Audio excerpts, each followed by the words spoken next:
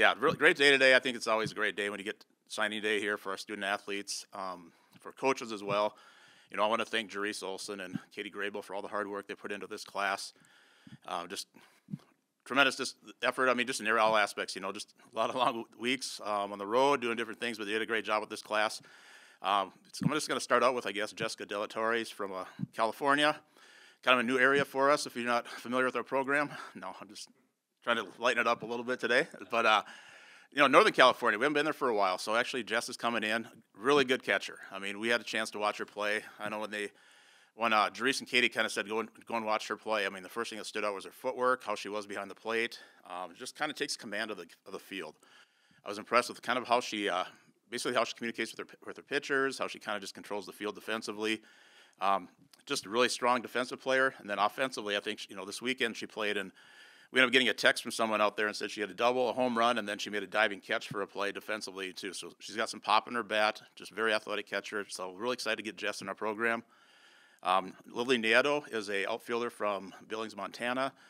I was really impressed when I had a chance to watch Lileigh play this summer. Kind of was just watching a couple of people at the time and kind of stood out. She had 2 doubles that game. You know, really just kind of great speed. I mean, really athletic. So here's a person you're like, I'm going to watch this person play again. And so I went back and watched her again. Sure enough, hits another double. We go back, watch her play a couple of weeks later at another tournament. She hits 3 doubles that game. So just tearing it up, and I was talking to her coach. I said, well, she had a little more pop in her bat. They said, well, she's kind of coming off a wrist injury. Well, the next game, now she pulls 2 balls, hits a couple of other doubles. So I'm sitting there, man, this person's got a lot of power. Get a chance to talk with her afterwards, and here she's playing with a fractured wrist all summer. So because she wanted to get a chance to play, wanted to get a chance to be recruited. And I think just that mentality is something that I was really impressed with. I mean, here's somebody that's really just going out there and battling day in and day out to try to get a chance to be seen, battling, throwing people out at home from the morning track. Like I said, very athletic, and so that was something I think is going to be a great addition to our program. Just kind of adds to the kids that we have in our team now. Just willing to play through anything to just really for the team, and that's kind of how Lileigh is. So really excited to have her in our program. And then Amai Hanta, she's a shortstop center fielder from Honolulu, Hawaii. Great athlete as well, great speed, lefty hitter, just like Lileigh is. I mean, Amai can play short, she can play at center field, she can play a lot of different positions. Really excited to add her. I mean, like I said, kind of a triple threat if we want her. She can slap, she can hit, she can bunt, she's a lot of power.